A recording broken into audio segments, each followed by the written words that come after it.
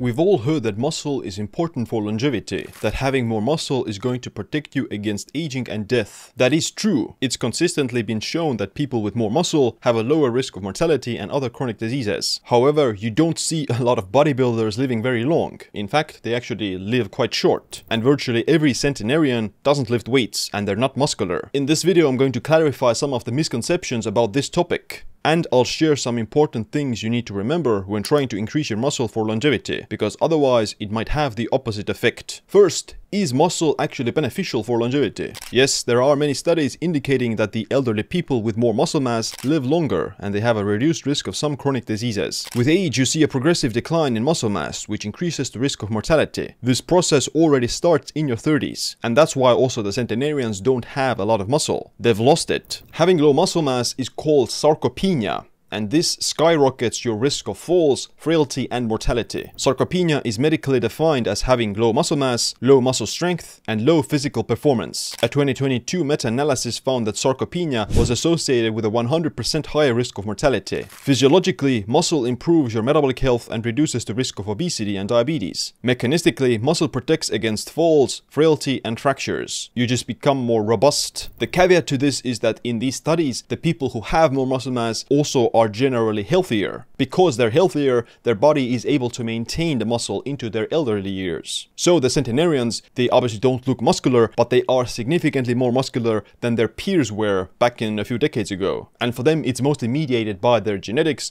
their healthy lifestyle, and obviously they also engage in some physical activity like working and gardening. However, if you don't have centenarian genetics and you don't have a particularly physically active lifestyle embedded into your life, then the most effective way to increase your muscle mass and strength is to do resistance training. And it has been found that the elderly people who do strength training have up to 46% lower risk of all-cause mortality compared to those who don't do strength training. So the people who live very long, they don't necessarily lift weights, but they are healthy. But at the same time, the elderly people who do lift weights have a lower risk of mortality, which means that strength training still has independent benefits if you are otherwise healthy. This creates an important distinction: muscle mass versus muscle strength. Pure muscle mass itself isn't nearly as important as what you do to attain it. Having more muscle means that you have a quality diet and you're also engaged in exercise. When researchers look at these things separately among the elderly, they find that muscle strength mediates a lot of the association between muscle mass and longevity, and that having muscle mass alone doesn't explain the reduced risk. A 2014 study on dialysis patients found that those with low muscle strength had a much higher risk of death than those with low muscle mass. The difference between individuals with low muscle strength and sarcopenia, which includes having low muscle mass and low muscle strength, wasn't very big compared to the difference between having low muscle mass and low muscle strength. So a lot of the increased risk of death from sarcopenia appears to be mediated by having low muscle strength. Muscle strength is arguably a bigger sign of overall health and vitality. You can also have adequate amounts of muscle mass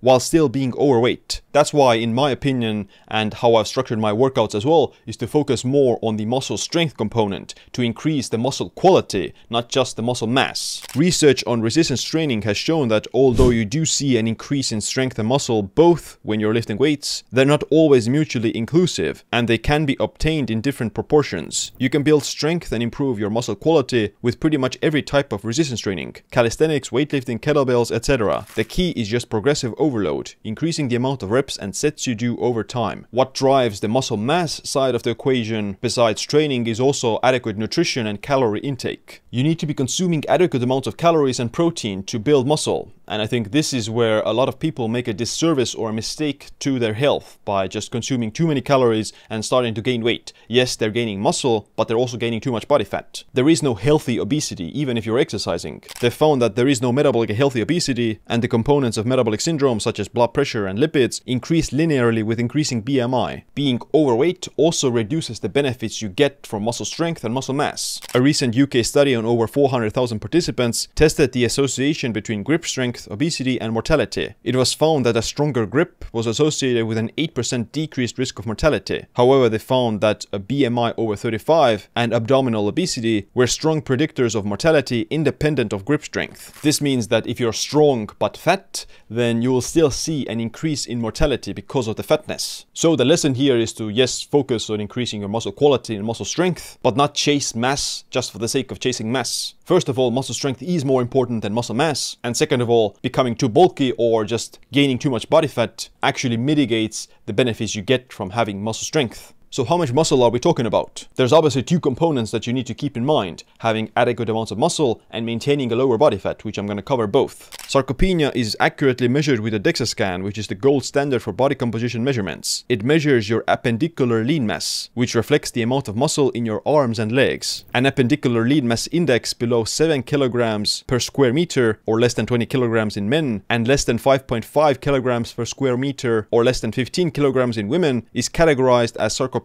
Anything below that is defined as sarcopenia, which is linked to a higher risk of mortality and frailty. For long-term health and fitness, you want to be at least in the 75th percentile of your age group. Secondly, looking at your body fat percentage with the DEXA scan can also be important to make sure that you're not too overweight. In people aged 40 or older, a body fat percentage over 35 in women is linked to a higher risk of mortality. In men, it's anything above 30%. For women, there's less association between body fat and mortality, but for men, it's better to have a body fat below 15% for maximal risk reduction. Keep in mind that these numbers might change based on the measurement that you're using. The DEXA scan uses a different scale for body fat measurements than using the calipers or something like that. So 15% for males is actually extremely lean. Everyone's always asking me, what do I put into my protein shake? I'll tell you exactly what. It's 30 grams of whey protein, 10 grams of collagen, and 1 teaspoon of raw cacao. I blend it up with water and ice cubes, and it becomes incredibly creamy. Whey protein is the most bioavailable protein source in the world. Many studies have found that whey protein supplementation improves muscle growth and strength when combined with resistance training. Whey protein stimulates muscle protein synthesis 31% more than soy protein and 132% more than casein after resistance training. Whey protein also promotes glutathione production, which is the body's main antioxidant that supports immunity. The brand of whey protein I use, Nordcode, has pure organic whey from grass-fed cows from the Alps. It's the highest quality and cleanest whey protein in the world. I combine it with a Nordcode complete collagen that has added glycine, which is beneficial for joints and skin health. Nordcode also has organic raw cacao with lion's mane and chaga extracts, which improves cardiovascular health and energy. All of this for only 250 calories, over 30 grams of protein to maximize protein synthesis, and 10 grams of collagen for skin anti-aging benefits. If you're allergic to dairy, then Nordcode also has plant-based protein powder made from pea, hemp seed, and rice protein with added MCTs and maca. You can get a 10% discount by using the code Siim 10 at livehealthy.com/collections/Nordcode. Another important component that needs to be discussed is cardiorespiratory fitness. Muscle strength and cardiorespiratory fitness are both linked to longevity, but which one is more important? A 2018 UK Biobank study looked at data from over 500,000 people. They saw that the individuals with the highest grip strength only had a 21% reduction in all-cause mortality compared to those with the lowest grip strength. Those with the highest cardiorespiratory fitness, on the other hand, had a 35% lower risk compared to those with the lowest cardiorespiratory fitness. So when you compare head to head, then cardiorespiratory fitness yields a greater reduction in mortality risk than having higher strength. However, they also found that the individuals with the highest cardiorespiratory fitness and the highest muscle strength had the lowest mortality risk, 47%, compared to those with the lowest fitness and strength. This obviously means that you want to do both. You want to do cardio, but you also want to do strength training. The caveat is that in that study, there was no difference between having the highest grip strength and intermediate levels of grip strength. To bring it all together, you get the maximum benefits for reduction in all-cause mortality risk by having only intermediate strength. You don't see additional benefits from going from intermediate strength to high strength. But if you go from intermediate cardiorespiratory fitness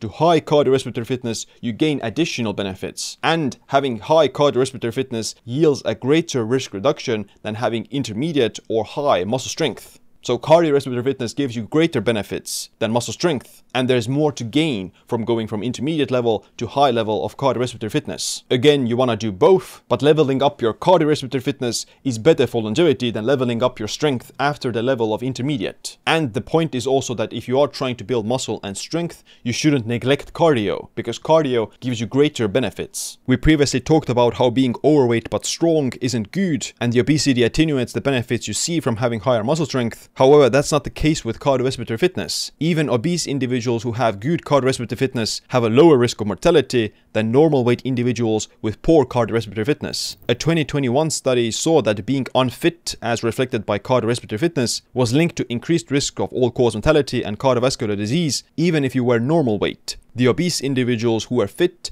had a lower risk than those who were normal weight but not fit. However, the lowest risk was seen in those who were normal weight but with high cardiorespiratory fitness. So the best scenario is having normal body weight, lower body fat percentage, but also higher cardiorespiratory fitness and higher muscle strength. But again, you don't need to go to the elite level with your muscle strength. The benefits of muscle strength appear to cut off at the intermediate level, whereas you gain additional benefits by going from intermediate cardio to high cardio. It also means that cardiorespiratory fitness is so powerful that it can actually mitigate some of the negative effects of obesity, whereas you don't see that effect from strength training. Alright, let's wrap up this video. Number 1, muscle mass is important, but is not as important as muscle strength and cardiorespiratory fitness. Number 2, you do want to increase your muscle mass because it improves your metabolic health, but it also protects against the frailty of aging. If you're an older person and you see you have low muscle, then in a lot of cases building more muscle should be your primary goal, just to make sure you don't become too frail. Number 3, however, otherwise adequately muscled and healthy individuals are much better off by focusing on muscle quality, which is reflected by muscle strength, and by focusing on cardiorespiratory fitness. Number 4, you want to train both strength and cardio, and you can't say which one is ultimately better. It depends on the age and the person, but having higher cardiorespiratory fitness appears to provide a lot greater risk reduction than muscle mass and strength. If you want to know my personal workout plan to improve these parameters, then check out my evidence-based workout plan for longevity. Other than that, thanks for watching this video. Make sure you click a like and subscribe for future videos about living longer and staying healthier. Thanks for watching. My name is Siim. Stay optimized, stay empowered.